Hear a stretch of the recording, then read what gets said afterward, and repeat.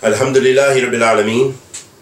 Wa sallallahu wa sallam ala nabiyyina Muhammad wa ala alihi wa sahbihi wa sallam amma ba'd. Ahabati fillah. I just wanted to mention something which is very important, which I thought about for years.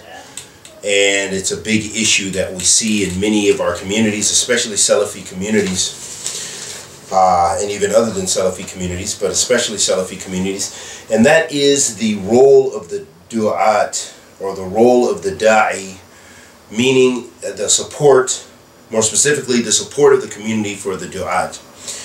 And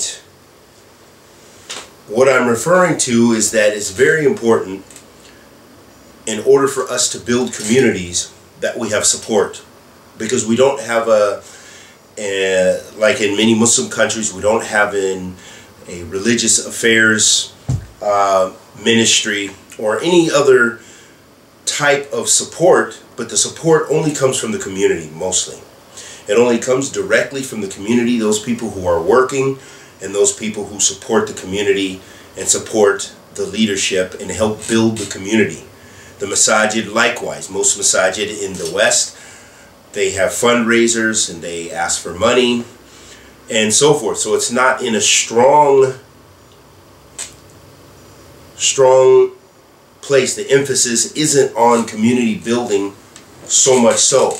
And specifically related to the situation where I'm from in Seattle, Washington, in the greater Seattle area, is we have many du'at. I know several du'at, some of them very strong students of knowledge. Even some, I would even say, that are like mashayikh for those societies, very strong, especially amongst the Somalis and some of the others. And that with their strength and ilm, they don't have the support of the community. That yes, there's an imam that's paid, but these tulab al-ilm that are very, very strong, that I know from durus with the mashayikh, and I've known them for years, that have very beneficial knowledge to offer, and they have a lot of ilm min fadlillah subhanahu wa ta'ala, that they don't have the support. So some of them are taxi drivers, some of them they're struggling with this and they're struggling with that.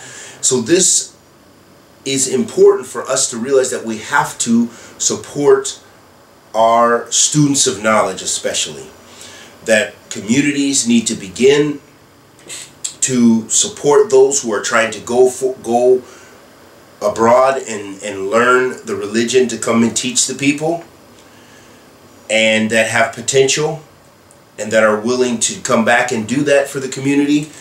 And likewise, those who are already blessed by Allah to be in, for example, the Islamic University in Medina, or in Al-Qura in Mecca, or in other universities around the Islamic world. Those people who are accepted. Because in my time, many of us, for example myself, it was out of our own pocket. No one has given us even one penny to help support our efforts in seeking the knowledge, nor to bring the communities, and nor to bring the brothers back. And so it was from our own savings, and this limited our time and our efforts often in seeking knowledge.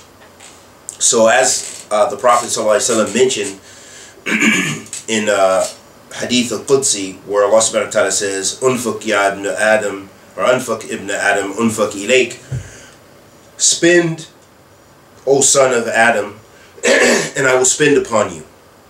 That this is an investment in your community. That we need to strive and think about how to direct our youth to seeking ilm, and to support them. And to support them when they come back, most importantly. That those who have been blessed to be accepted in universities, or who spent from their own wealth, they need a support system, so that way they can devote their times to coming back and teaching the people and teaching the community. Otherwise, we have brothers, they don't have gas money even to go give the khutbah, or they are working as a garbage man or a carpenter, which is nothing wrong with those professions or those jobs, but it's taken away from their ability to give da'wah And in fact, some people leave giving dawah. We have many students of knowledge been in Canada. I've met brothers who I knew from Medina from many years ago. Some that were, graduates of Kulliyat Hadeeth and stuff like this. And they had no opportunities to do dawah. So they're just like a regular Muslim. They come to the masjid, they pray, and that's it. But the benefit of their ilm did not go beyond themselves. It didn't go and reach out to the community because of other reasons as well. The politics in the dawah, or the politics in the related to the external dawah, meaning the dawah of Ahl Bid'ah, because Ahl Bid'ah controls many of the masajid, and they don't allow people from Ahl Sunnah or even people close to Ahl Sunnah to give dawah, because they own and control what is being communicated to the people. So this is my humble encouragement to the communities, is to begin to support your du'at, and this is a support for your community and support for your children's future as Muslims, to help them remain Muslim and to teach them their deen and to teach the people their religion. As the Prophet ﷺ said, "Man yuridillahu bihi khayran yufaqihu fid din." Whenever Allah wants good for a person, He gives them understanding of the religion.